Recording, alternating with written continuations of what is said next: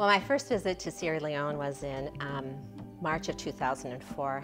And I remember my very first thing was I woke up that morning and saw Freetown. My first thought was like, I'm not in Kansas anymore, because it was so different to anything that I have ever seen or ever possibly experienced. And we went to McKinney and worked at the church in the parsonage in McKinney, but then we took some trips out into the rural areas. And that was when it really hit me that this was a country that had just recovered from a 12-year civil war, where unspeakable things happened not only to the people of the country, but to everyone who was involved. And you go through these villages and there is nothing. There are children with rags for clothes, if they have clothes at all. The schools are burned, the clinics are burned. Well, it was just so undescribable. And I kept thinking, you know, I'm a nurse, and there must be something that I can do to address this. And so I got this idea of delivery of healthcare to rural villages. I thought what was going to be the best way to approach this was to make it a health clinic that was actually a community clinic that was run by the community.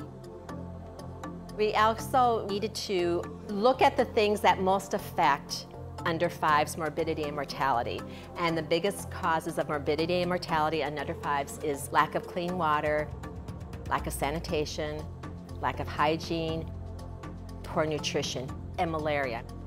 If we could just address those things, we could make a huge impact. And all of those things are simple things that the community can do that is easily taught by community health workers that will make the biggest difference in everyday health. 2007, after all the groundwork has been laid, I had made a couple of trips in 2006, had talked to, I'd chosen the village, talked to the Minister of Health and Sanitation of Sierra Leone. We finally got to the point where we got to send our first medical team. The first medical team consisted of Pastor Don Esslinger, Dr. Stephanie Putzier, Dr. Diane Wells, Lance Burma, Kay Halverson, Gail Keck, Sharon Weller, Dan Bale, and myself. The very first day, we walked in the community center, which is kind of like a concrete open-sided building, and that's where we were going to run the clinic. And I walked in, and there's maybe like 30 or 40 people there, and I'm like, oh my gosh, nobody's coming, And so I said to Amanada, I said, nobody's here. What are we going to do? And she's like, don't worry, they will come. The next day, the community center was packed. I bet there were 200-300 people. I mean, it was just packed, and we worked solid that day. And I think on that trip we saw around 600 people, and each person on that trip was engaged in a specific job. Everyone felt that they were a vital part of working in the clinic, but even more so, each of the people in the villages were working with one of us, and so it right away created a relationship. And that, I thought, was so key, because you have to create relationships if this is going to be successful. We got home from that medical team, and then Julie, Lance, and I meet, and then they say, we want to be a part of this. And we would like to create a foundation to support the clinic, which was like, oh my gosh, this was so unbelievable, because to have them from the very beginning be so involved and wanting to be such a big part and putting so much of themselves into it was truly an amazing gift.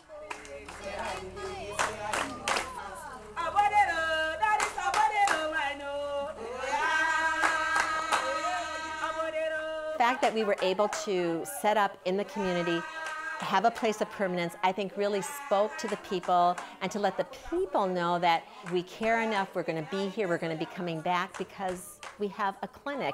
And the fact that we have health workers, and that we have Amanada who's administrating the clinic. I mean, these are all signs that we're here to stay. We want to make an impact on your community. We care enough to be here. One of the neatest things that has happened since we started going to Manonkoh and working in the clinic was there's a community health worker. Her name is Isata Ture, and she works in one of the smaller villages of Sherry.